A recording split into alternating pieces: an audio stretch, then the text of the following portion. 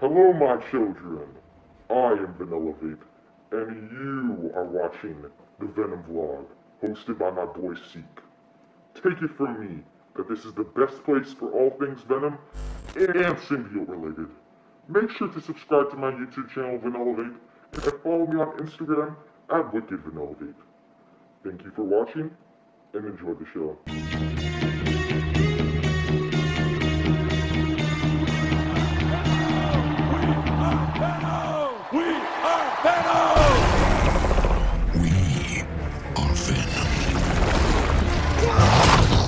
Hey, what's up everyone? Welcome to another episode of Spitting Venom, aka the Venom Vlog. And today, as you saw, we have a new intro, and that was from Vanilla Vape. And he was actually our only person to enter the contest. So clearly I maybe didn't do something right or didn't get you guys excited enough, which is totally on me. I totally understand. I figured a couple of you who have been asking about this Venom print for a while now, I figured, you know what, maybe this is a good way to get something for the channel, include some of the fans that watch the show and get them to do intros for the show, and then at the same time pick one of them at random to win this. And I was hoping I would at least get 4 or 5 people to sign up and to send an intro in, but we just got Vanilla Vapes. But I actually really liked his, and I thought it was pretty awesome, and it's very funny. So I have a link to his channel and his Instagram or his Twitter down below, so I'll put all that information down there, so please check him out. But Vanilla, I am going to send this to you. You won it fair and square. I had the contest. I said it was going to run till yesterday, which was August 15th, and I said by then I would pick a winner. And I was hoping Swordsman and a couple other people would enter, and I was trying to wait to the last minute. I was like, I'll wait till like 2 or 3 in the morning on the 16th today. I stayed up till like 4 a.m. and I was like waiting for someone else to send in the video. But since we didn't get one, Vanilla, you win, dude. So thank you very much for your awesome intro. I really do like it, and I will include it between now and the movie coming out every once in a while, along with the other intros that we have.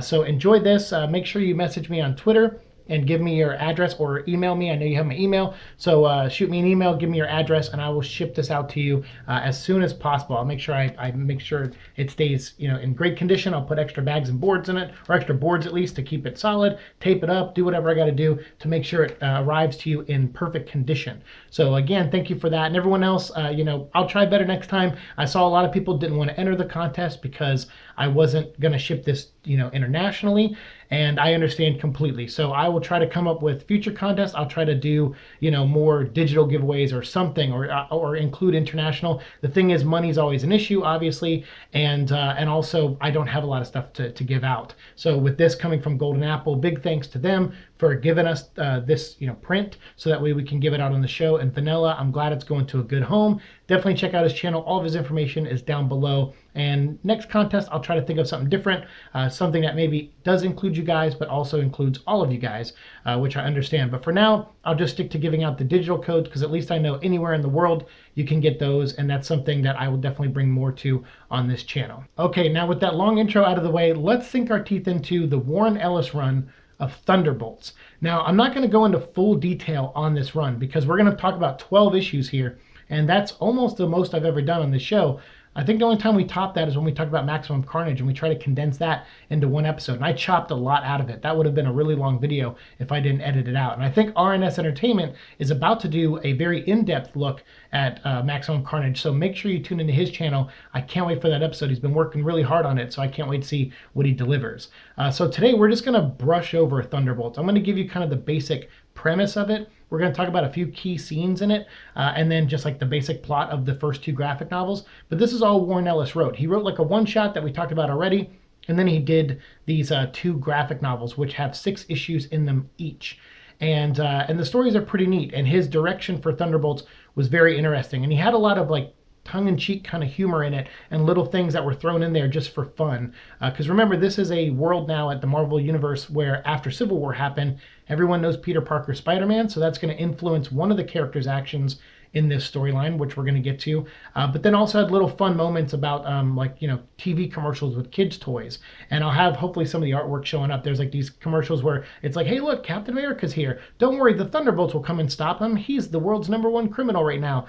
Boo, Captain America, and it shows like kids playing with these Thunderbolts toys that are being made. So Norman Osborn is definitely licensing his brand. He's trying to get himself out there as someone who ran his own business. He's very smart when it comes to business. He's very smart when it comes to, bending PR and getting things in his favor and getting people to look at him in a positive way, even though he is a bad guy. He is the Green Goblin. He's kind of been outed as the Green Goblin.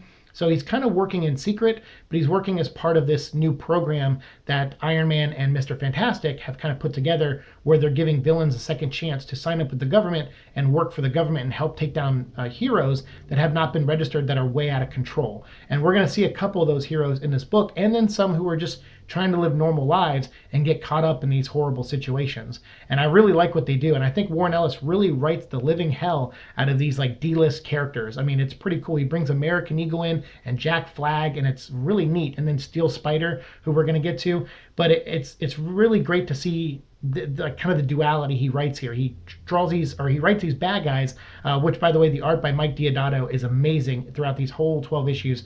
Is fantastic. He does a great job.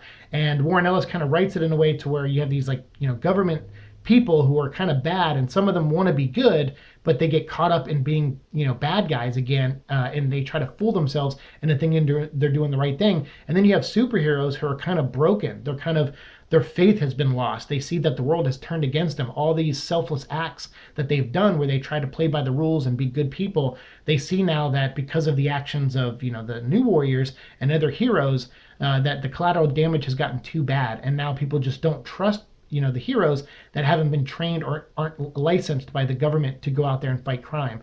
So you have guys like Jack Flag who are really railing against it. He wants to do good in his neighborhood, and he wants to help people when there are people, you know, in need of help, but his hands are tied.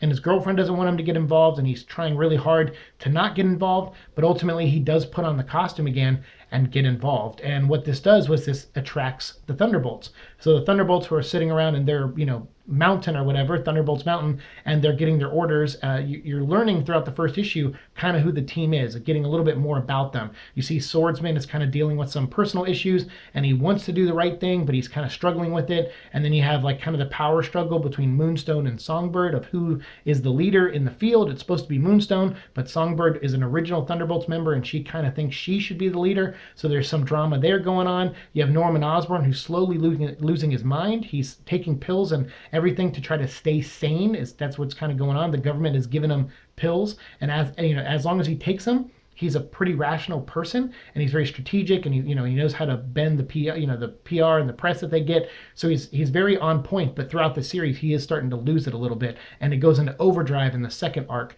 that we're going to talk about. So you have that going on. Then you have Matt Gargan, who is still adapting to the Venom suit. He really liked it at first, and he was written in a way where it was like a kid with a new toy. And so he was like, I was a Scorpion, but now I have this new power as Venom, and I get to do new cool things with it. But now it's starting to really, it's like weighing on him. He's starting to see that there's like this dark side to the symbiote, and it's a side that's always wanted to be let out. And he, was like, well, should I let it out? And, and he's kind of dealing with that. And then every time he does, it's like, it's pulling a piece of him away. He feels like maybe somewhere in him, there's still a human being, but it's fighting the symbiote big time. So it looks like they may not be as compatible of a match as they originally thought. And as we know, the suit used to feed off Eddie Brock and off his cancer and off other things. It doesn't really have anything like that to feed off of Matt Gargan. So Matt complains about what the suit feels like. He says it's cold at times when it's inside of him, but then when it's outside of him, he's burning hot. And there's all these different things that he's trying to adjust to, and he's not really liking the experience.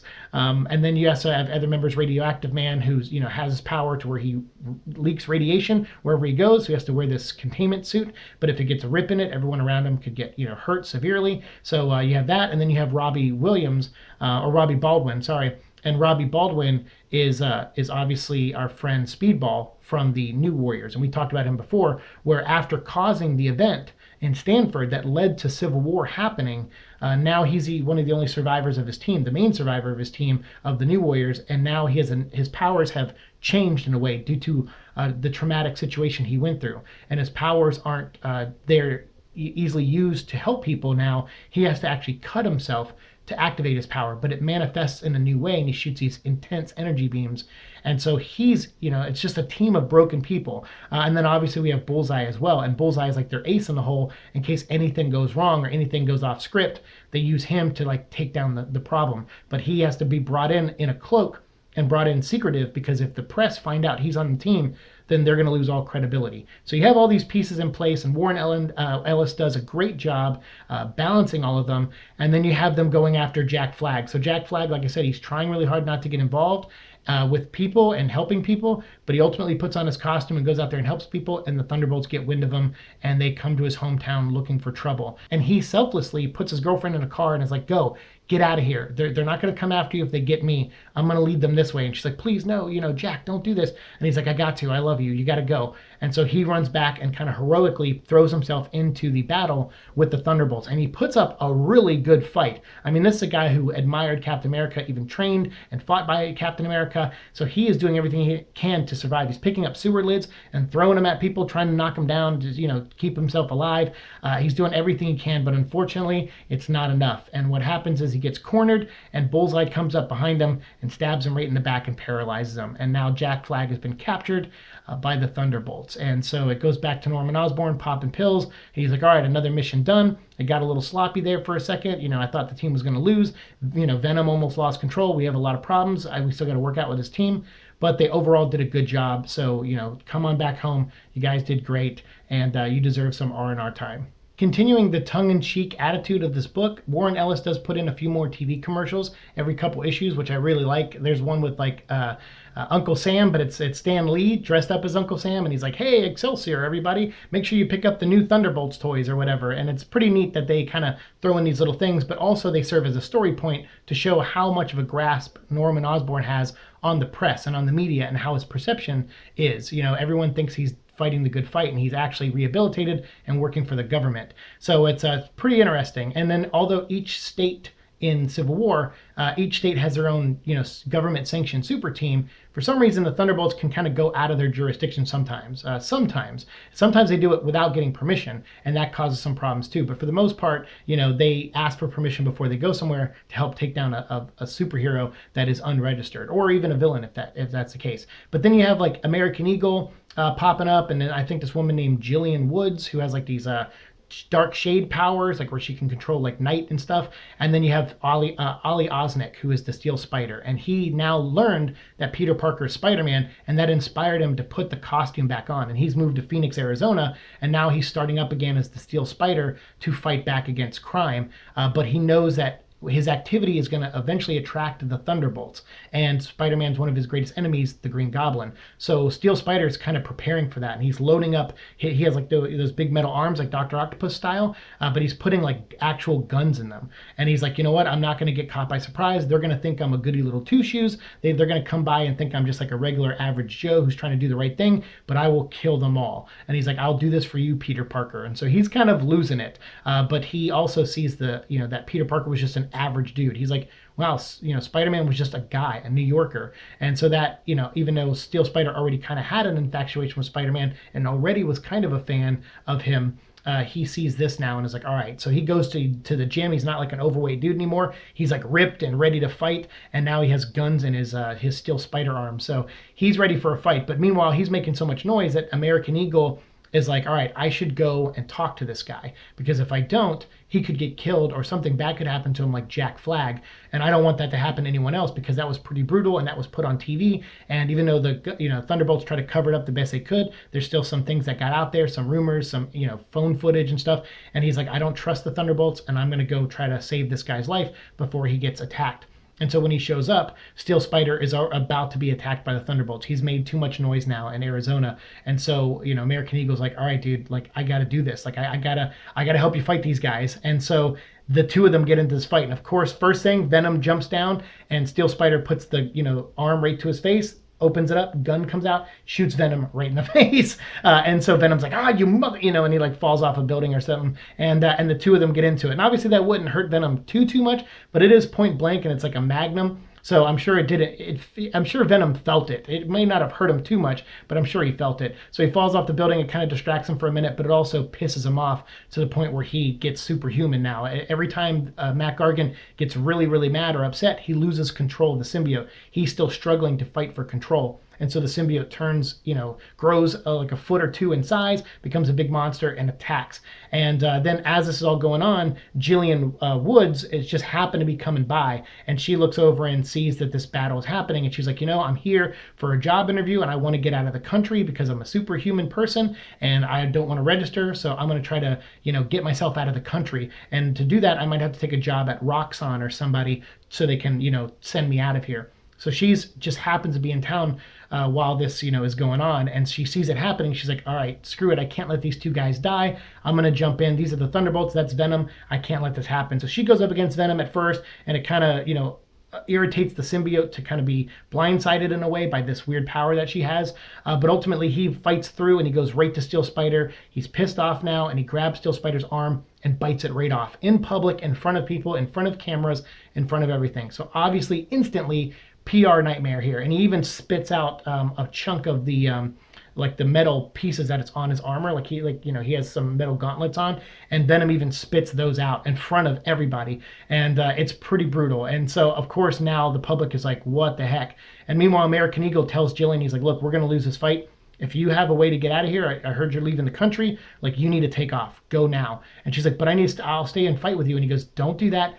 Get out of here now before they start hunting you down. I'll let them chase me. So he's kind of like, all right, I'm going to make the sacrifice play, kind of like how Jack Flag did. But this time, American Eagle has something up his sleeve, and he is ready to fight. And it turns out he's not as D-list as everyone thinks he is. So when he gets back to his motorcycle and he's getting ready to leave, and the team has been, pretty much defeated, hit with the shadow powers, and then Venom got electrocuted because after he bit off the arm, they were like, Moonstone's like, no, we can't have this, the press can't see this. So she shuts him down. Some of the other teammates get taken down. Swordsman gets taken down. All of them get beaten up. And then it's the only, American Eagle's the only one getting away, but then Bullseye shows up, and he throws a knife right towards American Eagle's back, right towards the spine, and American Eagle spins around, catches it, and just beats the living crap out of Bullseye. He even plays some mind games. He goes, go ahead, I'll give you the first shot. And then Bullseye goes in, and then American Eagle just dodges it, punch, punch, punch, kick, kick, kick, knocks him the heck out. And then Bullseye's like, wait, you said I'd get the first punch. And American Eagle's like, yeah, I lied. And Bullseye's like, you heroes aren't supposed to do that. And he goes, trust me, what I'm about to do to you, I ain't no hero. And he just starts beating the crap out of Bullseye, and it is intense. He even slaps him one time. It's pretty awesome. And then Bullseye, they find out he's off the reservation. He's attacking someone. They don't know who because they can't get a satellite over to see what's going on. So they effectively shut him down. They turn on the electricity. He starts to get electrocuted, and that gives American Eagle even more of a one-up. And American Eagle, while Bullseye's being electrocuted, hits him numerous times again, and even hits him so hard that part of his neck cracks. And so it doesn't kill him, but it certainly immobilizes them really quickly. And then with the electricity on top of that, it is not a pretty sight. And Bullseye, remembering the moment when Daredevil paralyzed him and then came into his room and put a gun to Bullseye's head and said, hey, are you scared now, Bullseye? I mean, that was an awesome moment in Daredevil comics, and it showed Matt Murdock really being like, I'm tired of dealing with you. I'm gonna have paralyze you, and then I'm gonna come taunt you, and I'm gonna come scare the living crap out of you, so you never come after me again. Of course, that didn't work, but so you have Bullseye here actually feeling fear again, and he remembers that moment and how helpless he felt with Matt Murdock. So American Eagle gets away, and Norman Osborn is sitting there dealing with this horrible PR nightmare where he has one of his teammates seen on camera eating an arm off of a superhero, and it doesn't look good for him. So the first arc ends with that all happening and him kind of being like, F these guys. And then you have also Bullseye, who is in the hospital. He's like paralyzed, and they're telling him like he may walk again and he may happen soon, but it's a lot of trauma to him, so he's going to be out of commission for a while. And Norman Osborn's like, great, the one guy I could have counted on to actually pull the trigger and kill somebody if I needed it in a stealth way, and I just lost him off my team. So he's starting to lose control of his team, and that's going good for Songbird, who kind of wants to take control of the team. And after Moonstone just screwed up this mission, it's putting her more in a position of power as we go into the second storyline. And in this one, we get, again, another dissection of the team, but from a completely different standpoint. In the first one, it was kind of them trying to do the right thing, trying to do the job they're assigned to, and ultimately their evilness or their wickedness kind of overcoming them and them falling apart that way. This is a little bit different. So what happens here is three other, D-list superheroes, not the ones we saw in the first story, but three other ones who are just kind of tired of the Thunderbolts running around and getting carte blanche to take down superheroes and bite people's arms off and everything. These three decide to take it upon themselves to go attack the Thunderbolts at Thunderbolts Mountain. But they do it in a much more clever way than just a direct approach. What they do is they get themselves captured one at a time. So Mindwave, I believe, is one of the guys' names, and two other superheroes, D-list superheroes, they all one by one get captured. So when the book starts, the first two have already been captured, and then it's up to Mindwave, who comes in, goes into a police department, uses his psychic powers to like throw bullets and throw things all around the desks, lift the desks up, and he threatens the cops, and he says, you know what? I'm going to turn myself in. He's like, I guess you better call the Thunderbolts now. And then he gets on the ground, puts his hands behind his head. And of course he gets arrested. The Thunderbolts come and get him, like not even the main team, just like Moonstone and a couple agents. They come and pick him up and bring him back to Thunderbolts Mountain. And while that's going on, and while they're, locking these three, D-list heroes up, on the other side, we have Robbie Baldwin, who is, Penance now. He used to be part of the New Warriors team called Speedball, and he is being confronted by Doc Samson. And Doc Samson is a Hulk character who's a psychiatrist who has the powers of the Hulk in a way. He's super strong, but he doesn't transform. His hair turned green and he grew like a few feet tall, but he's a normal dude. He's got, normal, he's not green skinned, he's regular skin, and he's, stands above everybody. He's taller than everyone, and he's super strong, but he's still a psychologist. And so what he's been assigned by Mr. Fantastic, because Mr. Fantastic told Tony, hey, if you're going to put together the Thunderbolts, I want Robbie to be on the team.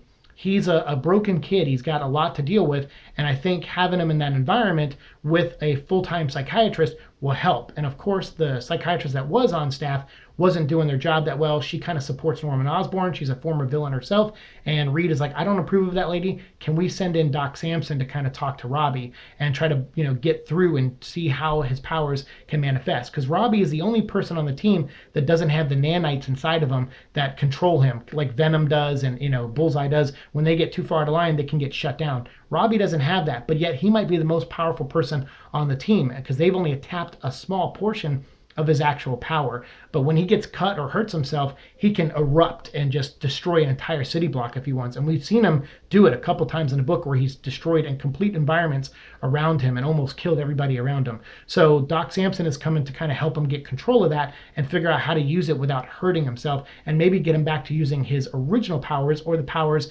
that he has now used in the way he originally used them to manifest and use, happy thoughts in a way or just natural ability as opposed to cutting himself to use the power because he knows that's not psychologically healthy for Robbie.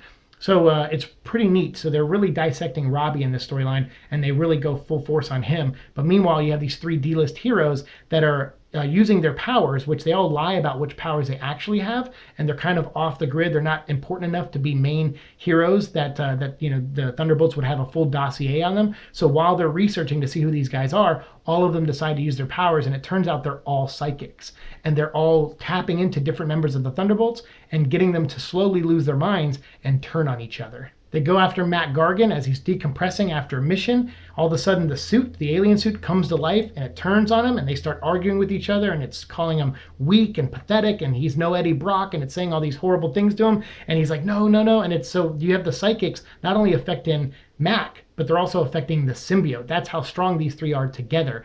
And so they're really messing up the team. And you have the swordsman who's acting out of character, who's putting together his own personal army to try to take down Norman Osborn. And then Norman Osborn fully loses his mind throughout these 6 issues and he becomes the Green Goblin again. So the guy who's supposed to be, level-headed, supposed to run this team and be in charge of everything, he's slowly losing it because these psychics are in his head and they're making him see Spider-Man everywhere he goes and they're making him hear voices. And then all of a sudden he decides to fully go into the descent of madness and become the Green Goblin and attack his fellow teammates.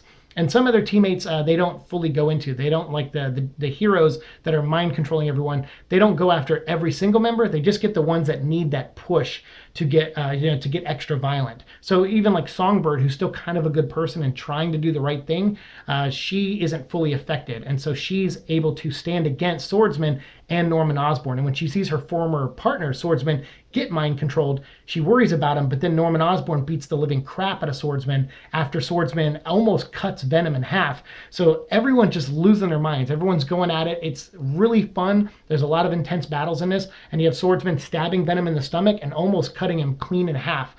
So you actually see Swordsman do something cool for once, because I like the character, but in this run, he doesn't do a lot of cool things. So it was neat to see him get a cool moment. But it doesn't last very long because Green Goblin shows up, pumpkin bombs the living crap out of him, beats him up, and then hangs him up on the wall, like Jesus style. He crucifies him against the wall with these batarang type things in his palms. So Venom's down, Swordsman's down, all this madness is going on, and meanwhile these three heroes are just having a field day, and they're just like, you know what, this is great. We are ruining this team, and we are going to expose them for the monsters that they are. And we're going to expose everyone who decided to sign up and work for these guys too, that they're all monsters and that the world should not trust them. So they have this great plan, and it's going very, very well until one of the psychics decides to try to enter Doc Samson's mind. And Doc Samson has had some of the strongest psychics in the Marvel Comics in his head before. And so he knows when someone's coming into his mind. He's like, you know what? You're no Charles Xavier, you're no Jean Grey. Whoever you are trying to get in my mind, you're not going to get in here. And he goes, Robbie, it looks like things are happening out there and it looks like it's not good. I'm going to need you to step up and be a hero and learn how to use your powers the right way. So after spending like 4 issues with him, training him to use his powers the right way, Robbie once again gets a grasp of his powers and goes, okay, I think I can do this. Let's go out there and save the day. So Doc Samson and Robbie go out into the madness of this, anarchy that's happening in Thunderbolts Mountain to fight back. And then also the final battle, though, comes down to Songbird and Norman Osborn. And he's dressed up as Green Goblin. They're going at it. He's throwing pumpkin bombs everywhere. She's using her powers of screaming to get, at him. And then finally they knock each other down. They're face to face on the ground. And she just unleashes the last of her powers, screaming right into his face, ripping his mask off and scarring his face and everything. And then he falls to the ground, knocked out. And she was like, she's sitting there fighting consciousness. And she's like, I'm not going to fall in front of you. I'm not going to fall. And then once Norman Osborn's out cold, she goes, finally, and then she drops to the ground, and it's just so intensely awesome. I love this run. I think Warren Ellis did a great job, and you have a lot of great moments in it. But again, the Venom stuff, I mean, Venom has some great stuff. He eats people in this one. He goes full cannibal once his mind gets altered. He goes and eats a bunch of guards down the, in the, like one of Swordsman guards and stuff. And then Swordsman, that's when he's forced to like cut him in half. So there's a lot of crazy things that happen in this storyline. And I know a lot of people don't like this version of Venom because they're like, oh, he's a cannibal, he's a cannibal. But Max says numerous times in this, he doesn't want to eat people. It's not something he wants to do. It's not even something the suit fully wants to do, but it is something that is there. It's something that that comes across their mind. And so when they get angry and they lose control, Mac doesn't have the self-control that Eddie Brock apparently had. And so it causes him to eat people, or eat like an arm off somebody like he did Steel Spider. So going off of that, the psychics made him eat other people. So they're like, hey, maybe there's a need or a hunger inside the suit. So we're going to go into the suit's mind and we're going to mess with it and we're going to make it hungry. We're going to make Mac Gargan think he's hungry. So whenever he gets mad, he's going to start eating people. And again, we just want that visual so that the world can see how awful these people are. And the more we prove they're monsters, the more we'll basically prove that they don't need to be around anymore and that they'll be shut down by Tony Stark and Mr. Fantastic. So everything's going to plan. It looks like it's going to go great, but unfortunately for the three psychics, after the battle between Norman Osborn and Songbird, and after the rest of the team is taken down, they completely forgot about the one team member that was knocked out unconscious, which was Bullseye. He actually does wake up, he gets back on his feet, and he goes down to the cells, and he's like, hey, I woke up. No guards were around. Everyone was losing their mind. So I figured I'd come down here and kill all of our hostages. He goes, so I didn't even know you guys were down here doing psychic stuff. But now that I see that you are, I'm just going to kill you all one by one. So he has like 4 scalpels or 3 scalpels in his hand. And he's just walking by each one, just throwing them in, killing each one shot to the head. And so he ends up saving the day without even really realizing he's doing it. He's just feeding his thirst for blood and the fact that he got full control over his body again and he wanted to flex his muscles. So he came down here to kill people and he saw these 3 psychics and was like, all right, I'll kill them. So when that happens, he gets sent back to his room. Norman Osborn's like, hey, you did a good job. Norman Osborn's slowly, regaining his facilities, kind of like, all right, I'm back. I'm thinking clearly now. I'm taking my medicine again. Those people really did a number on us. Doc Samson is there and he's like, look, I'm not going to fully blame you for all this, Norman, because, it was the work of these 3 people who are dead now, mysteriously. We don't know how they died, even though it's pretty clear Bullseye killed them. He goes, but I'm going to keep an eye on you, and I'm going to check in on Robbie from time to time. And Norman Osborn's like, yeah, whatever. Get the hell out of here, Doc Samson. And so you have a nice closure here. This is all Warren Ellis wrote. This is the last thing he wrote of the Thunderbolts. The next arc that we'll get into is the Secret Invasion stuff and a couple one-shots, and we'll talk about that in the next comic discussion episode. But for this one, I thought Warren Ellis did a great job. I thought he balanced a lot of characters really well, and I thought he did a really good job selling me on the D-list characters. A lot of these characters just haven't been used in a while, like American Eagle and Jack Flag, Steel Spider. I mean, it was cool to see all of them, Jillian and Mindwave and those people. So it was really neat to see like these characters that no one probably cared about, and Warren Ellis was like, those are the perfect characters to use for this book, because one, it gives me a great angle for the story of where the villains will underestimate the heroes, but it'll really make the heroes feel like the underdogs. And I think that's what he was going for here, was I'm writing a team of villains, but I can't let them, like, I have to make them feel like the overpowered team. And I have to have the heroes surprise you. If they turn out to have more power than you think, it has to be a surprise. And I really like that balance. And the way he did the first 6 issues, where it was the Thunderbolts being sent after specific D-list characters, and then the second one where it was basically a single location movie where everything took place in Thunderbolts Mountain, and it just had these 3 heroes getting themselves arrested and coming here, and then all the madness happening inside this mountain. So for those 2 storylines, I think Warren Ellis did great. I wish he would have went on to write another year or 2 of these stories, but unfortunately what Marvel does a lot of times when books do really well and they get a lot of attention and they do interesting things, they do gain the attention of what, you know, like a bigger story. So whenever Marvel's planning event books, they look at all the other books that are around and they go, all right, which of these could essentially set up or have a payoff in our event book? And I think they put their eyes on this team here. I think Brian Michael Bendis and the editors at Marvel at the time were probably looking at what Warren Ellis was doing and going, you know what would be really cool is if we evolved this Thunderbolts team and we turned them into a team called the Dark Avengers. And we're going to get into how that happens over the next 2 videos. But for the next one, we're going to focus on the story that has them turn into the world's greatest heroes, because right now you see they're kind of branded as monsters. They have bad PR. A lot of people don't trust them. Heroes are willing to get themselves killed to come in here and ruin their plans and expose them. So Norman Osborn needs something to make it look like he's on the side of the angels again. And an opportunity arises when the Skrulls invade Earth and disguise themselves as humans. So what better team to go after them and save the day than the Thunderbolts? So we're going to see them become the questionable heroes into the world's greatest heroes in the next episode. So make sure you stay subscribed and tune in for that. Let me know what you think of this run. Have you read it yourself? Do you have a favorite moment? Is there anything I missed that you want me to talk about? We can do it in the comments below. Thanks for watching my show. As always, like, share, subscribe, all that fun stuff, and I'll see you in the future. Peace.